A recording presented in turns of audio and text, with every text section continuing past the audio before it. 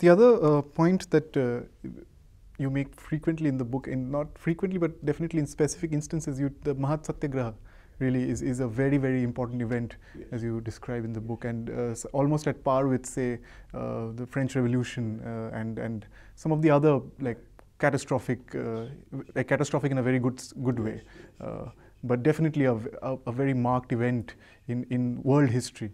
What is it about the Mahad Satyagraha really that really influences you to keep referring to it in several chapters of the book? Yes, I mean, apart from the obvious significance of the Mahad Satyagraha as an act of extremely courageous and again extremely perilous transgression which invited atrocity from the upper castes, which happened in 1927. Apart from that historical reality, which other people have written about, I mean, Anant Teltumde has written a really good book about the Mahad Satyagraha in terms of all the, because there are circumstances and contexts of that event.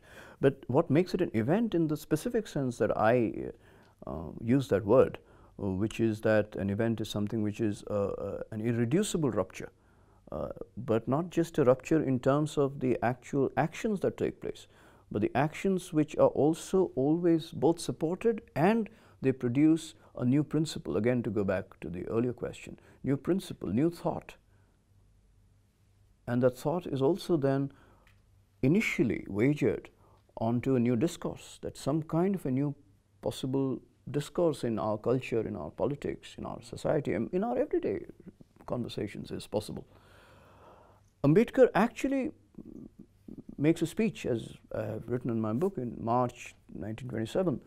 The first set of episodes in Mahad, then there was a second set in December.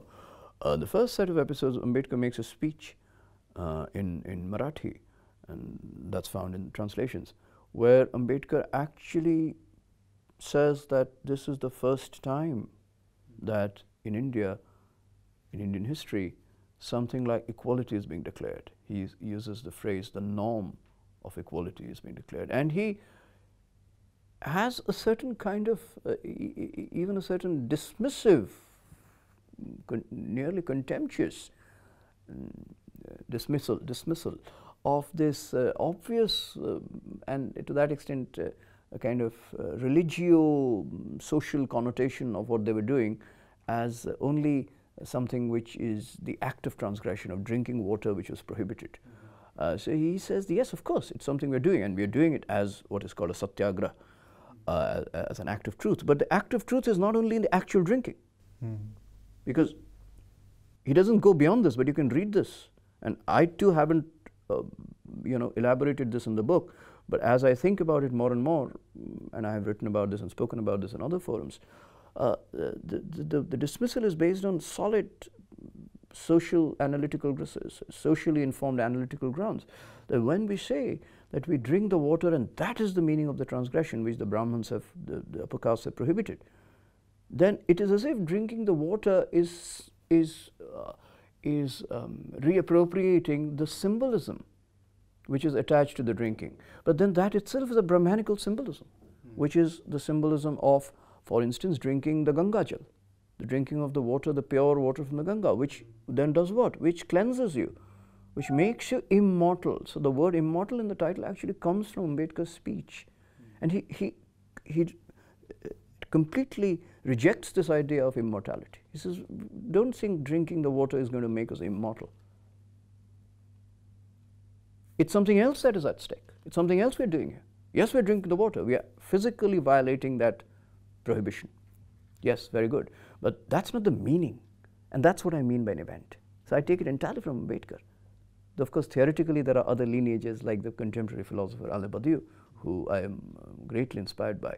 But here I read Ambedkar's words, and entirely through his words make the meaning of the word event. So he says the meaning of what we do, the sense of what we do, the signification of what significance of what we do comes from doing something else, which is for the first time to declare the norm or the idea of equality. But then the two are not to be separated.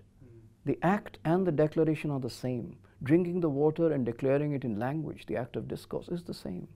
This is the point. This is the point. This is what makes for an alternative immortality, an other immortality. Mm. So there is, it is not a dismissal of immortality itself, though he doesn't use that word. Mm-hmm. And he is a Buddhist. He does not believe, I mean, he was not a Buddhist then, but eventually he is a consistent, someone who consistently rejects the immortality of the soul. He is definitely not a Hindu in the theological sense at all. And so it is not either an immortality of the soul or acts of purification based on certain cultural symbols, including the sort of founding symbol of the Ganga, of the Ganga Jal, the water of Ganga, which seems to enter into any drinking of water as an act which has that kind of charge to it, like drinking of the Mahad from the Mahad public tank. But it's beyond that. It is something else, which is the declaration of a human subject in a historical context, in a situation of something which holds then not just for that situation, but for all of history, a universal declaration. And the declaration of something which we take for granted, which is equality. Right. So yes, that's why I give Mahad that sort of